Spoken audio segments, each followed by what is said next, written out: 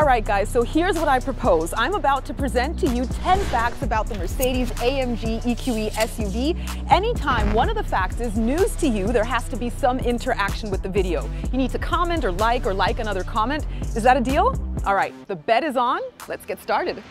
Fact number 1, optimized aerodynamics. And I have 2 examples for you right there. Number 1, the air curtains. Those will give you the best possible airflow when driving. Example number 2, the rims have been optimized aerodynamically. What does that mean for you? A larger driving range. How many of you have ever heard of the so-called headlight projection? It's pretty cool. Your headlights can project similar to a beamer, and that projection can actually be the Mercedes-Benz logo itself or even the AMG logo. Okay, so it is finally time to hop on in, and here comes fact number 4, the sound experience. You will be accompanied by AMG specific sounds when opening the car, getting inside, starting the engine, and even when plugging in to charge.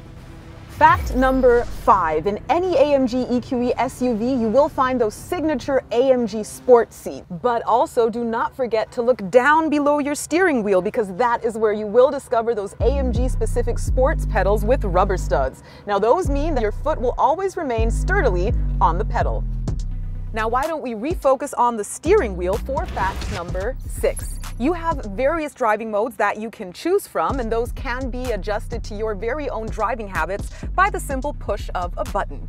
This is yet another thing that is customizable in here, and there is yet even more to come.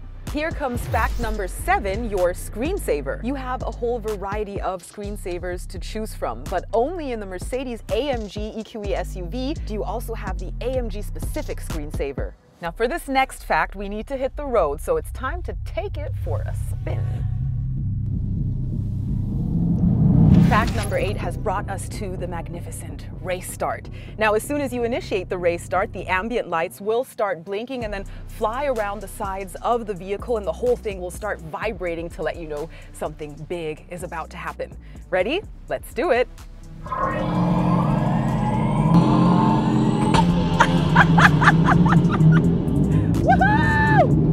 Let's take a quick look at the performance screen for this next fact. Now the performance screen will provide super detailed information about any performance related part of the car. Our last fact up is all about the ride height.